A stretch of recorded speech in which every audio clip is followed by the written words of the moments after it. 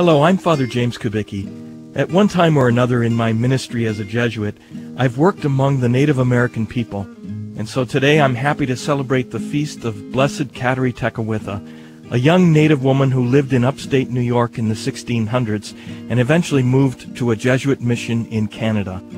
On the feast of the Immaculate Conception of the Blessed Virgin Mary, when she was in her early 20s, Kateri made a vow of virginity. Her spiritual director, Father Pierre, a Jesuit missionary, wrote the following about her.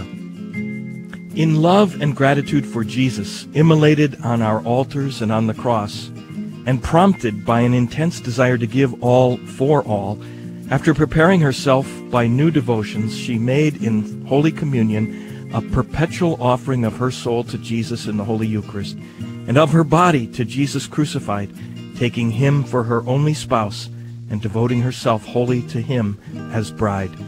She chose a great feast of Our Lady for this act, so as to make her offering to the Son through the hands of his Divine Mother, and also in order to take her once more for her own. To keep alive her devotion for the mystery of our Savior's Passion, and to have it always present to her mind, she carried a little crucifix which I had given her.